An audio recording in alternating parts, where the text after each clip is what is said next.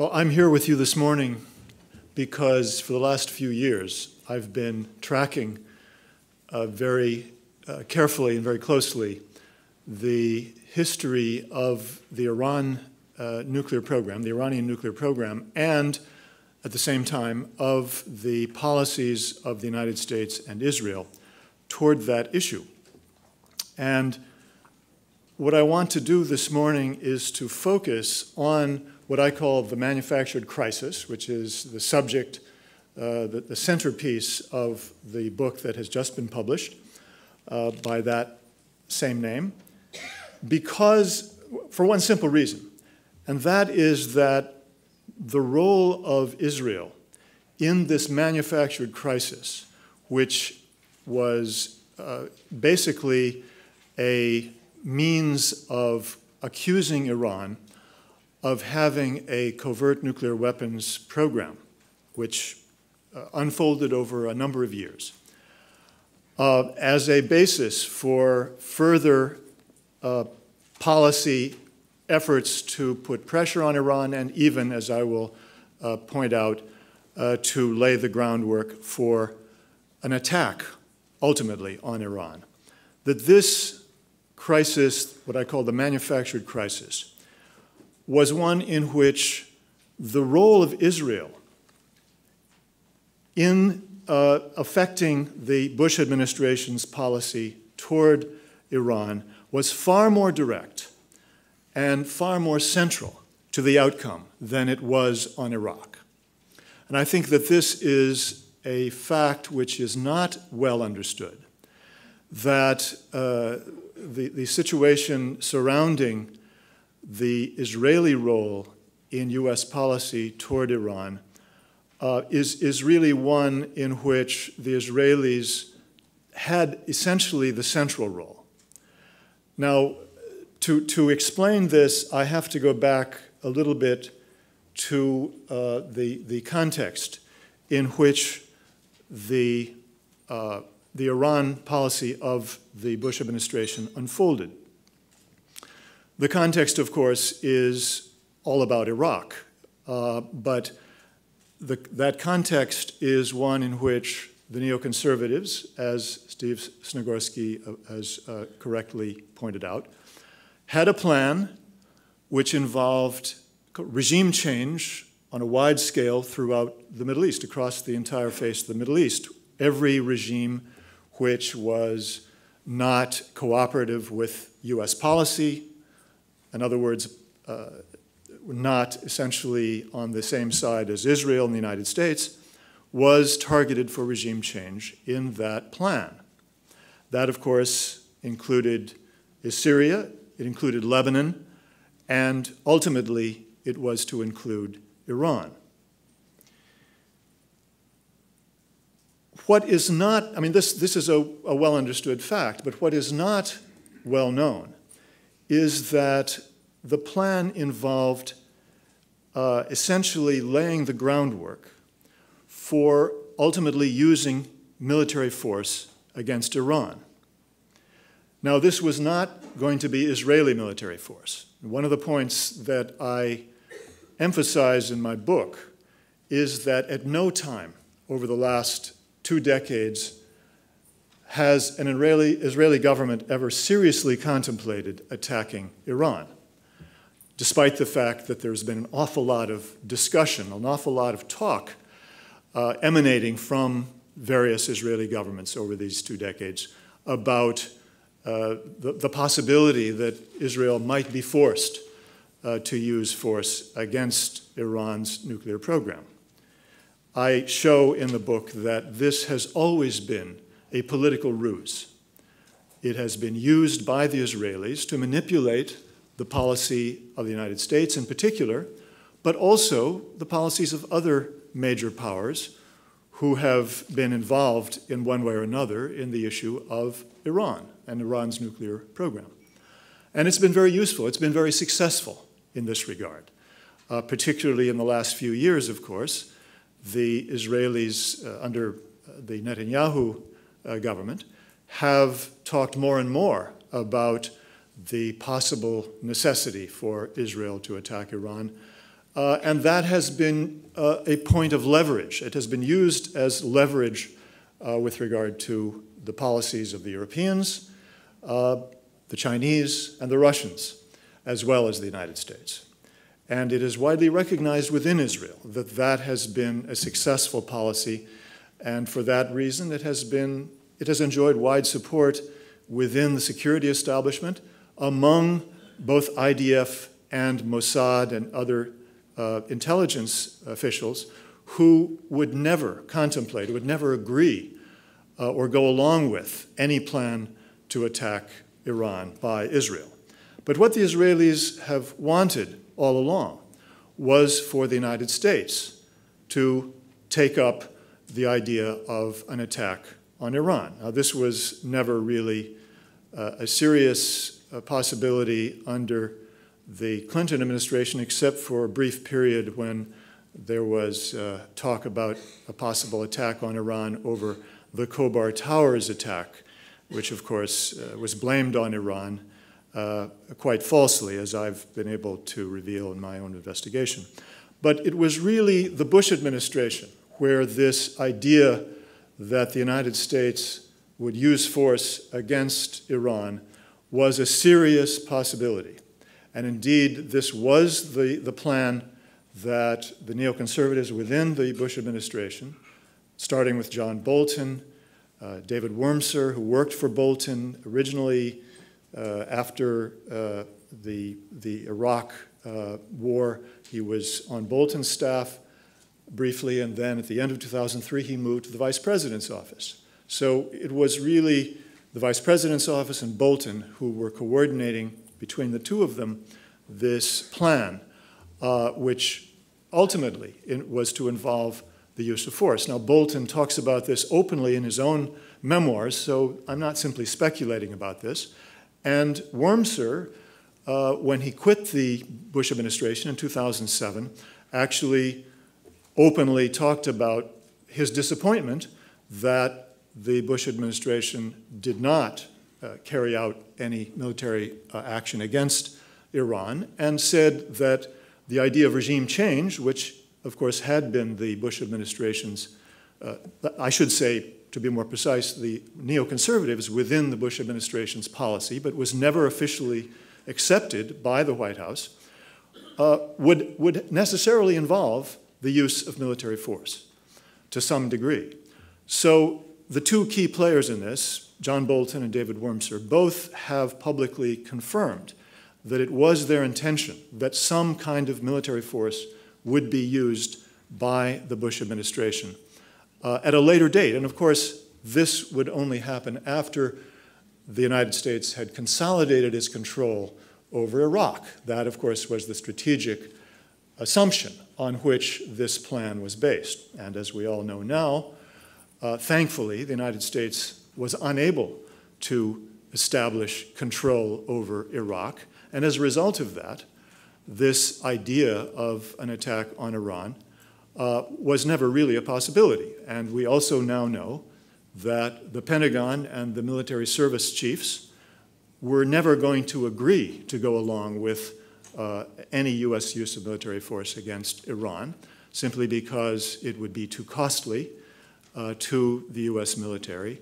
The U.S. military assets in the Middle East, including the ships in the narrow strait abutting Iran, are too vulnerable, far too vulnerable for the United States military to contemplate a war with Iran, and therefore that was never a serious possibility.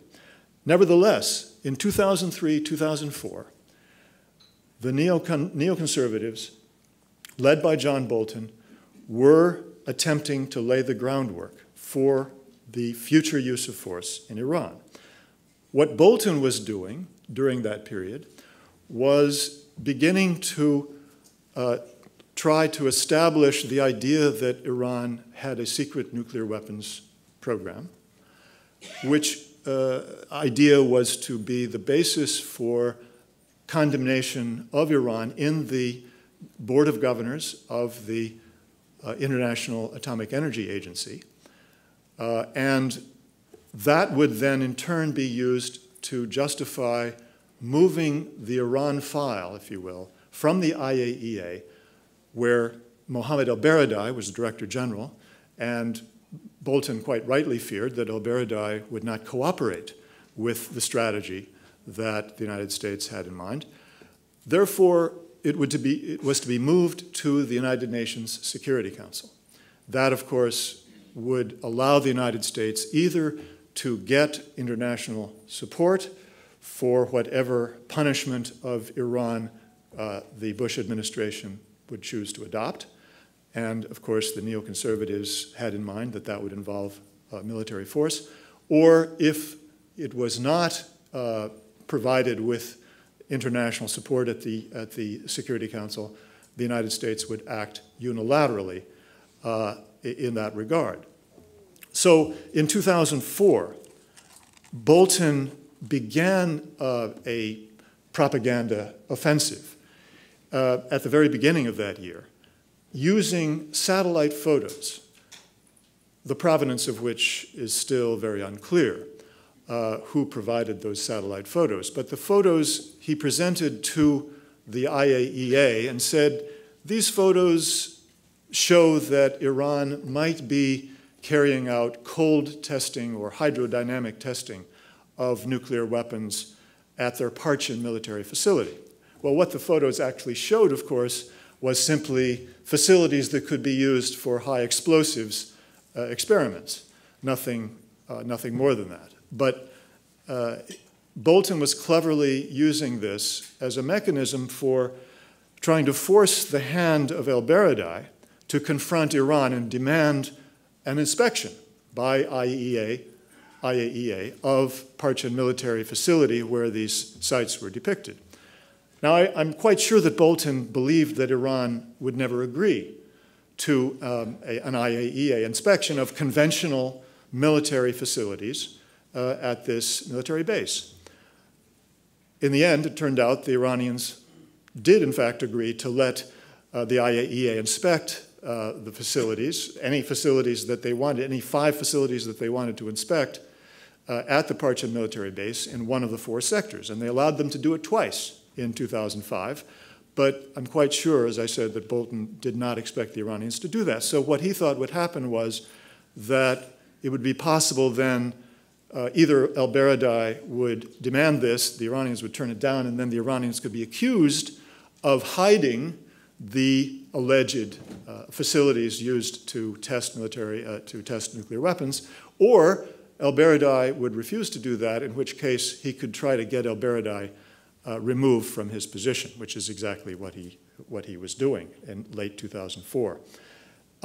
So this was the beginning, the first move by Bolton to try to lay the political groundwork for this propaganda line that Iran had a secret nuclear weapons program.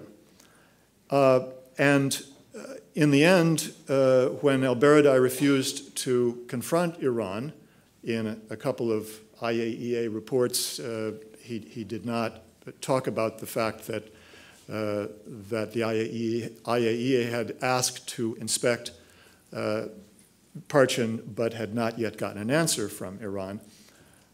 But when that happened, Bolton then leaked the photographs to ABC News and generated the first major set of stories about this theme that an unnamed State Department official was accusing Iran of being suspected of having a nuclear weapons testing facility or facilities at Parchin.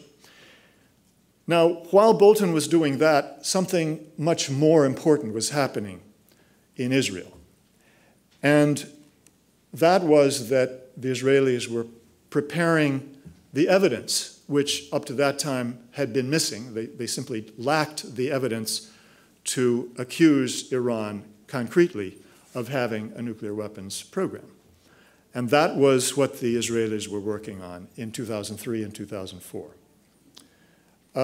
And we know now the full story, well, not the full story, but enough of the story to be able to understand how this unfolded for the first time. In my book, I tell the story of how the documents which surfaced mysteriously in 2004, the so-called laptop documents, because they were said to have come directly from the laptop computer of a scientist who was a participant in this alleged Iranian nuclear weapons research project. These documents, we now know, were handed over to German intelligence by the Mujahideen-i-Khalq, MEK terrorist organization. The MEK, of course, had been accused of been listed as a terrorist organization by the United States State Department and by European countries because they had killed a number of American civilians and military personnel in Iran in the 1970s. They had blown up civilian gatherings, killed civilians in terrorist bombings, a series of terrorist bombings in Iran in the 1980s, and then had been used by the Saddam Hussein regime in the war against Iran by Iraq during the 1980s. So this was undoubtedly a terrorist organization which could not be regarded as in any way a reliable source of documentation on the Iranian nuclear program.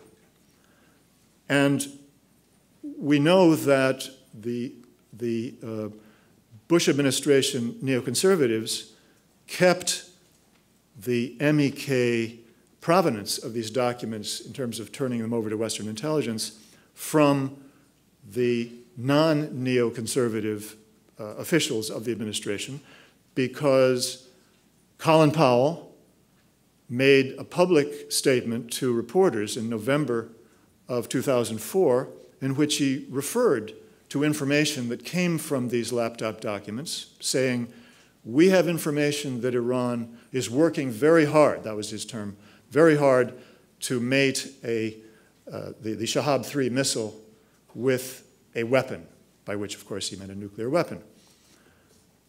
And in my book, I tell the story which was told to me by senior former German Foreign Office official Carsten Voigt, who was in charge of coordination of German-American relations, who was informed immediately after Powell's remarks by the senior officials of the German intelligence agency that they were extremely concerned about Powell's remarks. He said they told him that they knew all about these documents that had been referred to indirectly by Powell because they had gotten those documents from a member of the Mujahideen-i-Khalq a few weeks earlier. They ultimately had passed them on, of course, to the CIA. But the BND officials told him that they judged that source to be doubtful. And they were concerned now that Powell was basically relying on those documents that they believed were doubtful to make US policy. Now, if this sounds vaguely familiar to you, it may be because you remember the curveball affair. That, of course, also involved intelligence which came from a source of the German intelligence agency, BND, an Iraqi who was given the codename Curveball, who told wild tales of Iraqi bioweapons labs, mobile bioweapons labs, which were then passed on to the CIA, and which ultimately became the centerpiece of Colin Powell's United Nations speech in February 2003.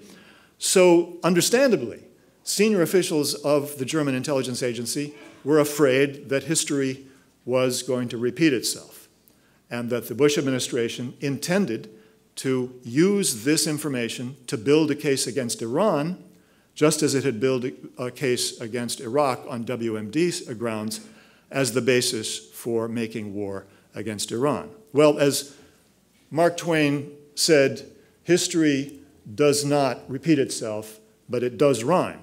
And this was indeed a major rhyme in US policy and in Israeli policy. And here's the punchline of this story. The MEK itself was not capable of producing those documents. The documents were extremely sophisticated. They wove around actual people, actual events, and actual documents, a narrative that, of course, made the point that they wanted to make, that Iran had a nuclear weapons program, a secret nuclear weapons program. But there are contradictions if you examine them carefully enough. There are contradictions that give away the fact that they're not authentic, which I won't go into now. But the point I want to make is that the documents clearly were manufactured, fabricated by an ally of the MEK, not the MEK itself. And that ally could only have been Israel. The MEK, of course, we know, had extremely close relations with the Israeli intelligence agency, Mossad.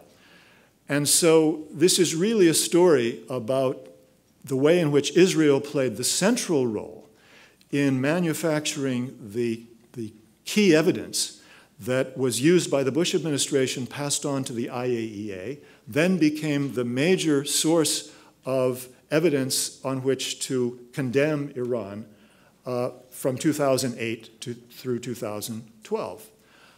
Then the Israelis passed on more documents to the IAEA, which I again document in my book, which were used in a second major report, 2011, by the IAEA, which now is the gold standard, if you will, for the accusation against Iran for having had a nuclear weapons program.